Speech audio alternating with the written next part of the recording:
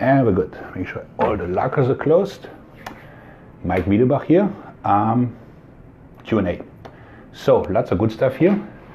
First question is actually a good one. So a lot of like this back tape is on the market today, where people basically have sort of kinesio tape or so for better posture.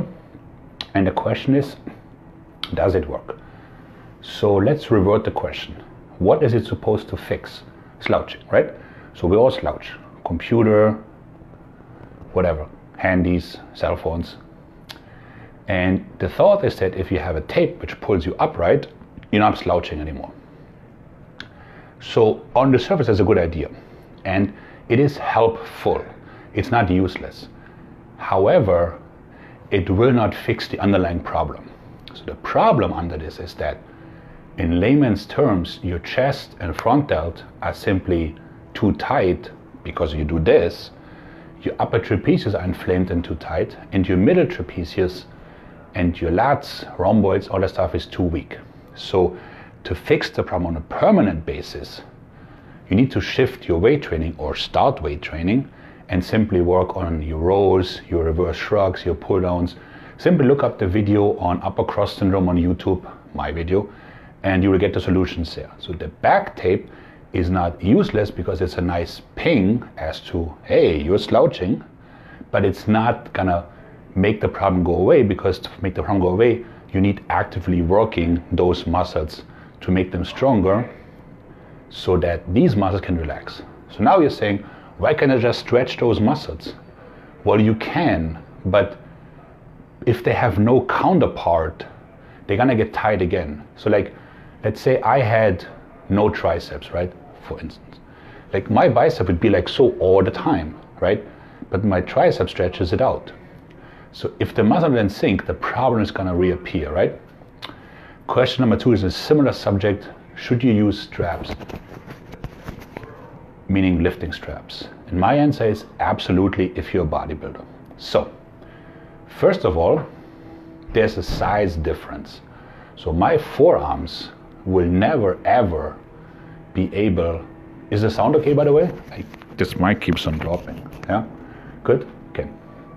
My forearms will never be as big as my back, okay? So now I can have an ego trip and ruin a good workout with a weak grip, or I can use straps.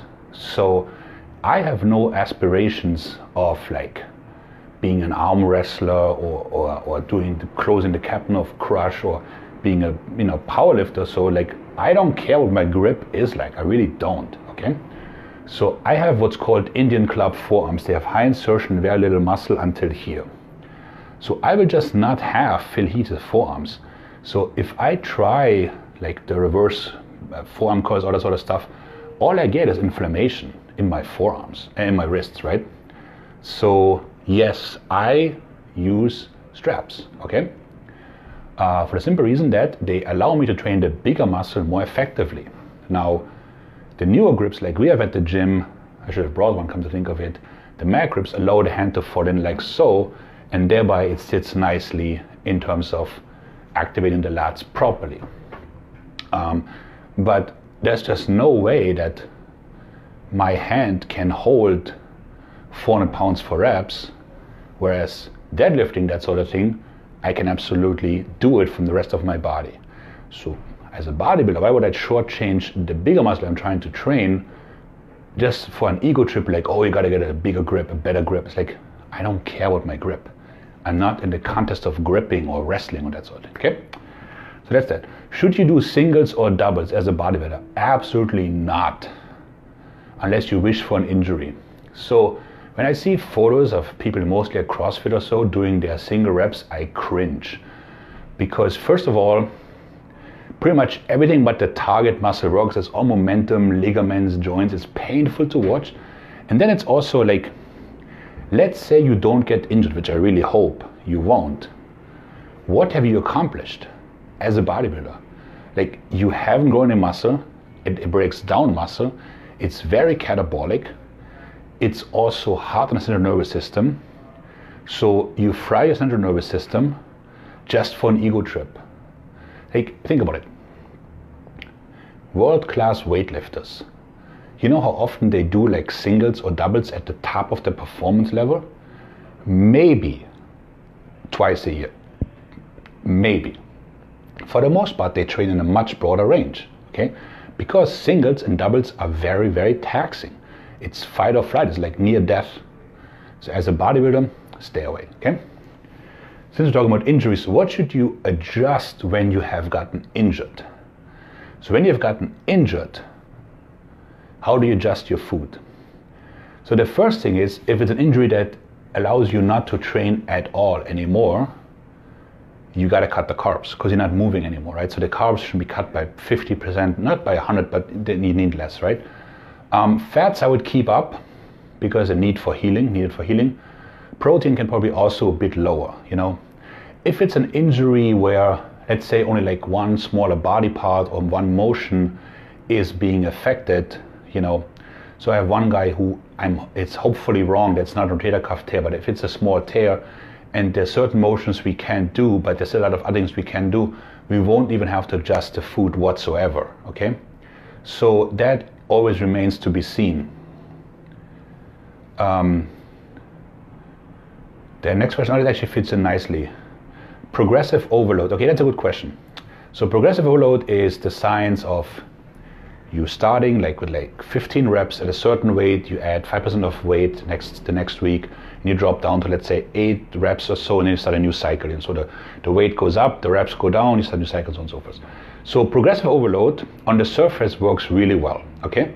But of course, there's a, you know, at some point you run to like your maximum or so, and you're not getting stronger infinitely, okay?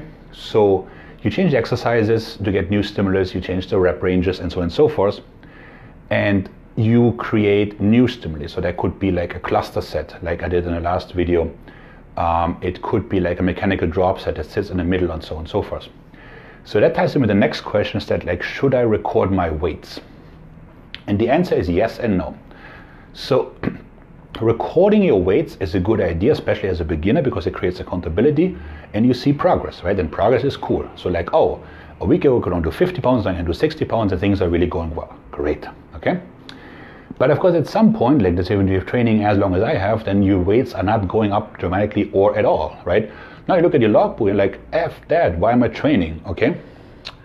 So then I was thinking about this, and then I thought, so when I was swimming, my dad at some point gave me like these logbooks, and they were very basic, you know? So at first what I would report would be like how many yards I swam, or meters, because I'm from the civilized world, and how much I slept, and what I ate, and if I did anything else, okay?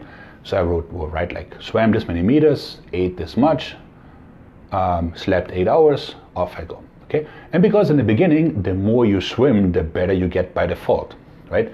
But at some point, there's a drop-off point, because you can't just swim even more. So what I would do is like, I would look into which block or which workout series is the most important one, and how did I feel, how fast did I swim? So in weight training, you could structure your workout that you have like one exercise or one block that's important, like you have 4 mechanical drop sets, or like a class set of squats, or whatever the case may be, and you dial in on this one if you're a more advanced athlete. So as you mature as an athlete, you have to take like a bit more of a different approach and not look at your progress so linear as to like, do I lift more weight, okay? Because the question is also like, how do I lift the weight? So this constant focus on lifting more weight leads to injuries, because people are like, oh, F that, I'm stuck at 315 bench, hey Joey, help me out. Of course your pec, right? So it's more like, how can I do this intelligently to overload my muscle without injuring myself? So like I said, and then when I was swimming, remember this to the present day, there was one particular workout in November 1999 where I swam the 50 10 times 10 minutes apart, 2 minutes apart, and I broke national qualifying on each 50. So from there on, I knew if I'm not getting sick, I'm basically invincible, because I can swim so fast 10 times, right? So that was like a breakthrough series. So like that's something you kind of want to play with in terms of your recording. What else do I have here? Back tape. Yeah, so there was a question that I couldn't believe actually came up. So there's some people apparently in this universe that believe that nutrient partitioning matters more than calories in versus calories out. So basically they're saying people are overweight because their hormones, it's always the hormones, miraculously cannot handle certain foods and they're gaining weight. But they don't have to cut the calories, they just have to eat different macros or different foods.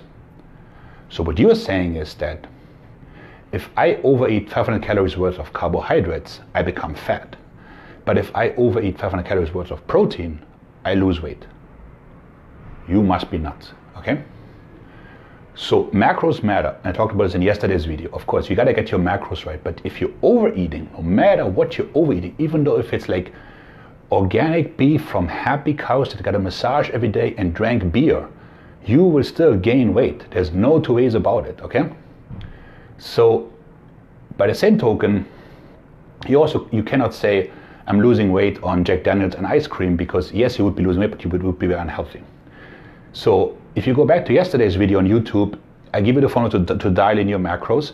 Once you hit your macros, everything will be taken care of. But to think that there's some magic formula as to, oh, just shift your foods around from green to red and you lose weight. I mean, basically what you're saying is like, the universe is wrong. All the billions and billions of people are wrong. I'm right. And you're not, okay? Then since the new year, somebody asked, how do I shop for a gym? That's a good question. So honestly, I believe one thing, and that's proximity matters most, okay? So the gym where I train, like, I mean, this is my gym, this is the locker room, but my gym is in the city, and on the weekends, you know, having family, I don't come into the city to train because that's an extra half an hour one way, and so I train at the gym that's close by, and it honestly is not my favorite, but it's just 4 blocks, right? So if I was, not having family or so, then maybe I would venture out more, but I'm just not, okay? So the proximity matters. The best gym is the one you go to.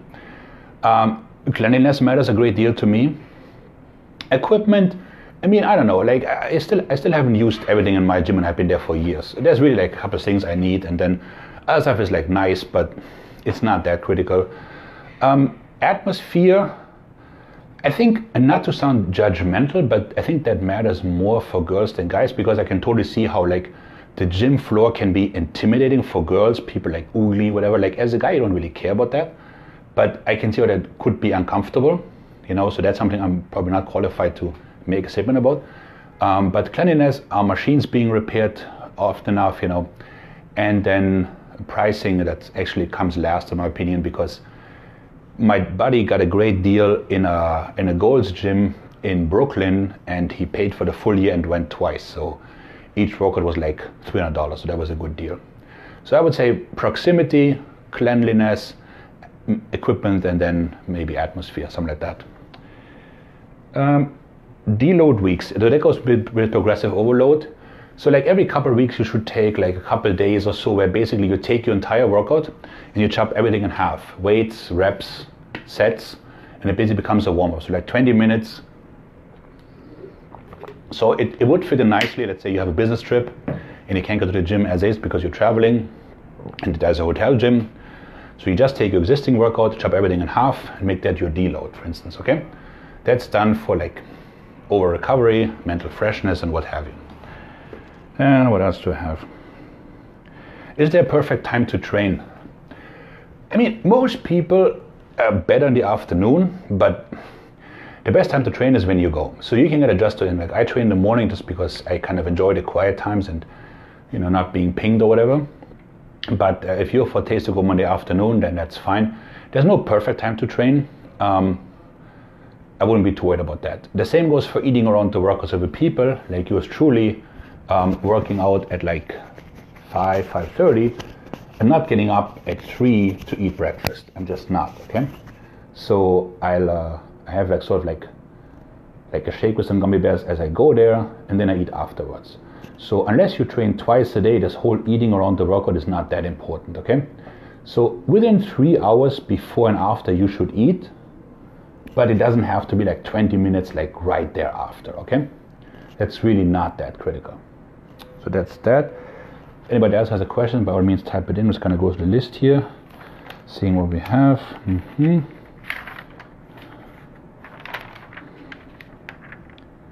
Oh yeah, that's a good one. Strength loss when dieting.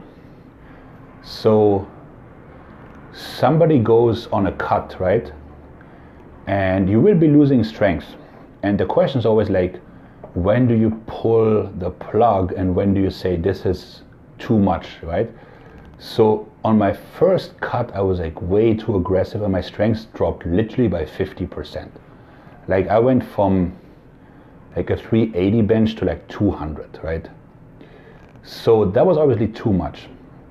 So generally speaking, a 10% strength loss in non-drug assisted athlete is totally acceptable and fine, right? So then of course it becomes a question of how much time do you have and what's your goal. So if you're in a rush to get super lean because you started late, then you will have to accept more muscle loss. If you have time, you can keep on more muscle. So if your strength drops 20% or more, I would recommend take a step back. I would add some more carbs to the diet and maybe take an extra day off and see if I come back.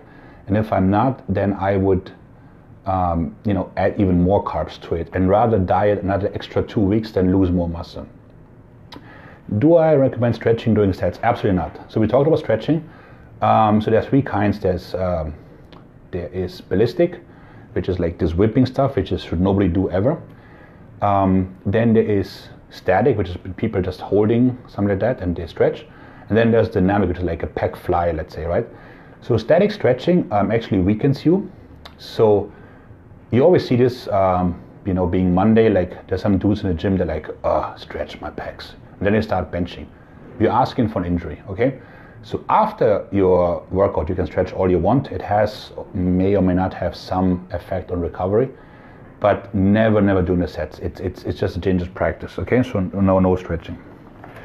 So there's that, I believe, this one we covered. I really gotta work on my own handwriting.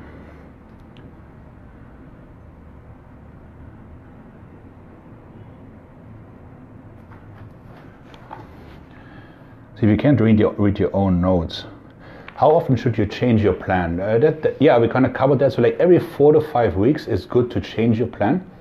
But you also shouldn't change just because to change, right? So there are a lot of stories out there that say like Jay Cutler says like, I trained the same program for all my pro career. Like, okay, first of all, who knows? Secondly, he trains in different gyms at different machines at different angles. And certainly you're not Jay Cutler. So out of boredom, I would suggest to change the program every 4 to 5 weeks. I can help you with that if you want to reach out. But so boredom begets injury and kills progress, right? So you never want to be like knowing what you're doing already. So I remember when I was swimming, they would make us swim the same thing for 3 months straight. So every Monday was the same. And trust me, you just want to shoot yourself, So 4 to 5 weeks, if something works, you can just do a modification of the program where you just swap out, let's say like bend over rows for cable rows, something like that. So you don't need to switch the whole program, but you just make some modifications. But that has been. Hey, Lucy, we did the macros in an earlier question, so you can just like when it's all done, you can just rewind and watch the clip for that. Okay. So that's all I have today. So my brother's in town, going for steak dinner. I'm thinking of getting the porterhouse for 2. Even though people always say that's for 2 people, and last time I told the reader, that's what you say. So anyways, thanks for chiming in, and I shall see you next week, okay? Thanks, guys.